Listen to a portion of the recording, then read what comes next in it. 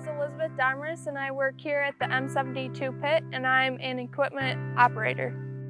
I applied at Team Elmer's after my first year of college and I plan to come back here each summer until I graduate.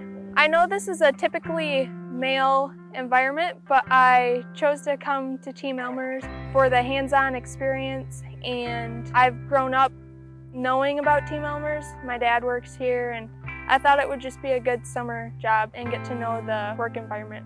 I feel that my job has a good combination of new tech and hands-on. With some of the equipment here, we have computerized screens or controls, but for the most part, it is all hands-on.